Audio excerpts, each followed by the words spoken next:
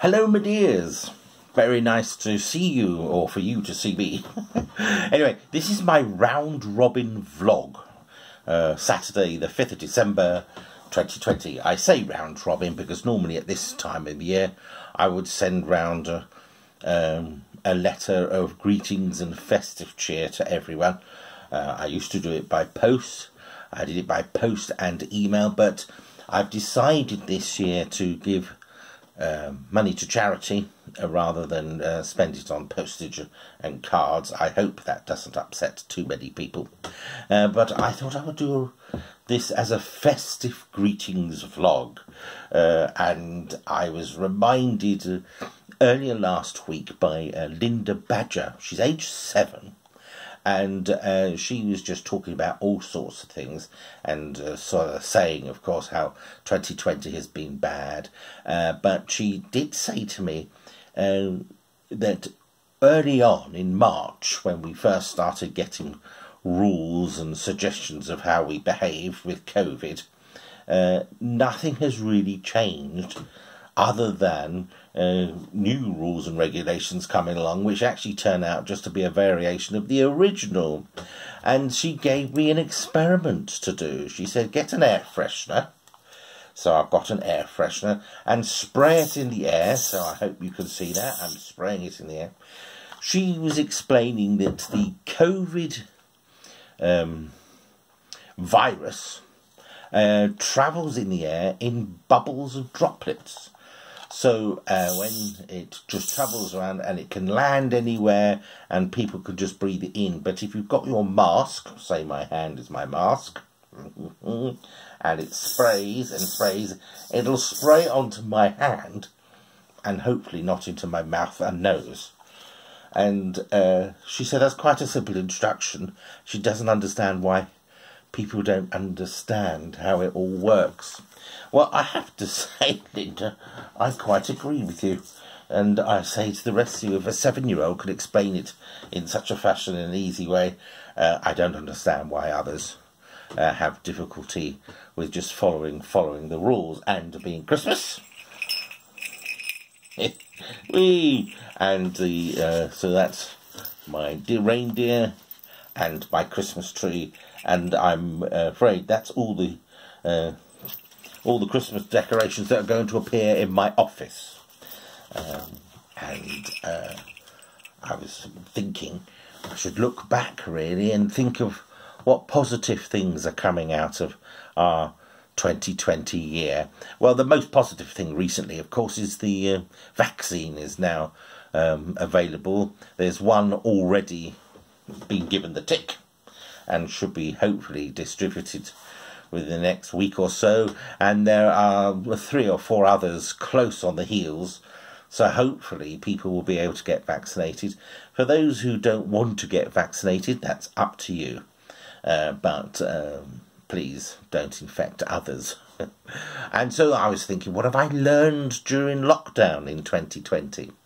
Well, as I have previously said in other vlogs, I've done a lot of writing and caught up there, but also I've been catching up on old favourite shows, and as well as quite educational ones. The Blue Planet series with David Attenborough is still brilliant, absolutely fantastic, and really does highlight the beautiful, beautiful, beautiful pearl that we travel around in, and we should look after it very much. Very interesting listening to history channels. There's a lot about the Romans at the moment, but also I did see a documentary about the Great Plague of 1665.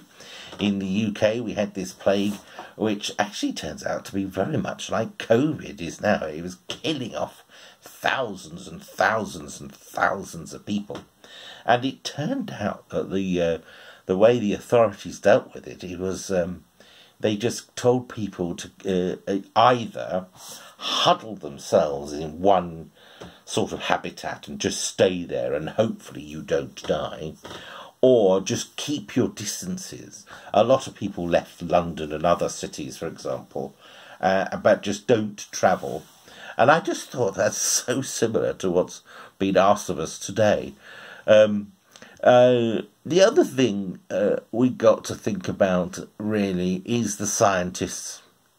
They're so clever, and they've worked really, really hard, and they need all the plaudits, which hopefully will be coming their way. We shouldn't really pick them out as the sole beings of the COVID crisis that are doing great. The resilience of people is fantastic, and most of us are just trying to get on with our lives, which has to be applauded too. A little concerned that people in government are sort of going around saying, sort of cheerleading and boasting and saying, we are the best, we are the best. I'm not sure. I think that's a bit crass. But I think it's also a statement that doesn't need to be said. Worldwide, Britain is known for having extraordinary engineers, extraordinary architects, fantastic performers. The film industry in particular is first class. A lot of foreign productions are made in English studios because of the high skill. And it's said for granted. We don't need to boast it because people just know it. They just know that we have high standards. And that's why people should be given the chance to show what skills they have. All too often, for political reasons, sectors are closed down with no real thinking of what's going to be left. What else is there?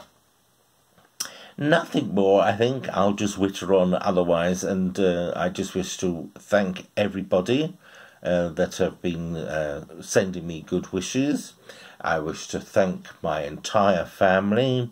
I want to give a little nod to Matthew Campbell, who is leaving our shores for Christmas. Not sure when he's coming back, but he's off on another adventure.